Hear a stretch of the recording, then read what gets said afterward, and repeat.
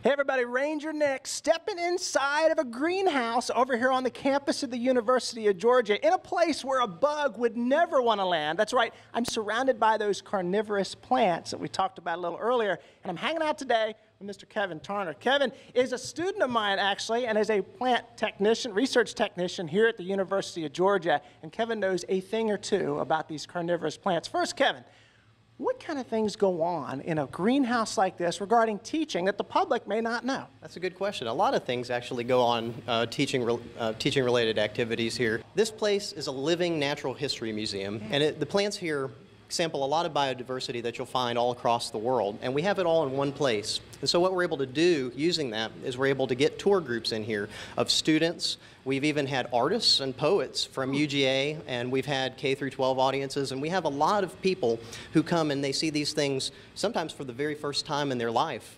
At this place. We have orchids, we have carnivorous plants, we have primitive land plants, we have a desert collection and a rainforest collection. So all of these things are very useful to supply, let's say, scientists with the materials that they need to do research, as well as showcase in an educational way how plant diversity is a spectacular thing and is really capable of giving students a lot of enjoyment.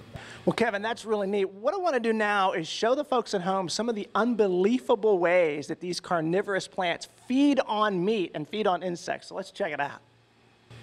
Like something out of a sci-fi movie. Take a look at this. Kevin the Plant Man, we've been talking about carnivorous plants and these things eating meat. I don't see any teeth on them. Kevin, how are they doing this? How are they getting insects? Well, that's a neat question. These guys right here are pitcher plants. They're a carnivorous plant that is actually native to the swampy, nutrient-poor habitats of Georgia. And they're able to eat bugs in a variety of different ways. The first thing that they're able to do that no other plant can do is they're able to attract prey. And they do this with bright coloration. And as you can see here on this yellow pitcher plant, it is beaded with a nectar that the plant is producing. So they're mimicking the things that flowers normally do to attract insects. It turns out that insects happen to be one of the best natural sources of plant fertilizer.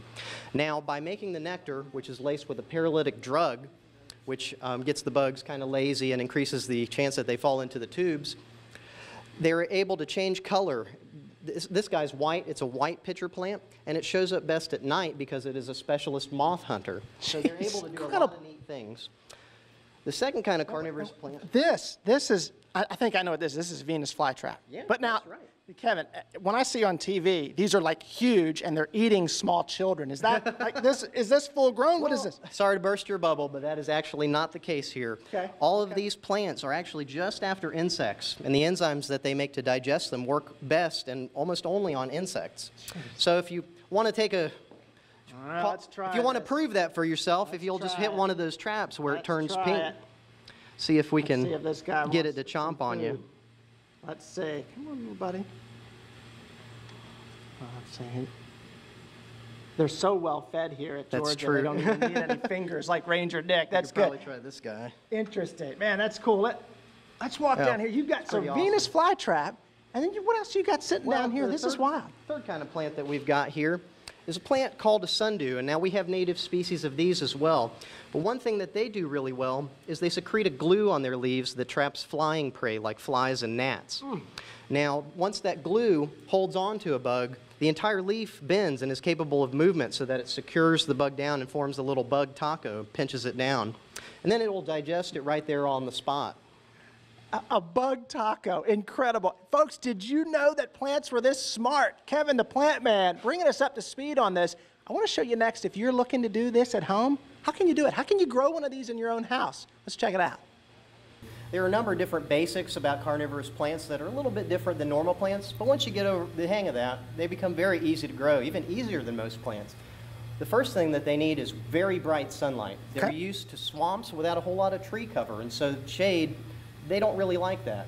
The second thing is that they need a lot of water. So they're swamp plants, and as long as they're kept moist at all times, they'll survive just fine. Okay. The third thing that I always recommend is that you need a special soil to plant them in. Normal fertilizer like Miracle Grow, it burns the roots off of these things. Wow. They're not very well adapted to experiencing those nutrients. Okay. And so what I've got here are some simple basic ingredients. Okay. The first is an ingredient called peat moss. Okay. And what it consists of is just a dried moss called sphagnum, and it keeps the pH in a good range. And it actually, I've got some moist moss here. It holds a lot of water. And so that is the property that you really want with this kind of environment. And the second component, just to add structure and drainage, is sand. And so when you put those two together, you get what I call muck. Okay. So this is swamp muck, and that's what you're going to plant these guys in. Okay. We actually, you can get all the ingredients for about $25, and then a plant of this size, they're very slow growing, will cost you about $25 as well. So for about 50 bucks, you can put this thing together.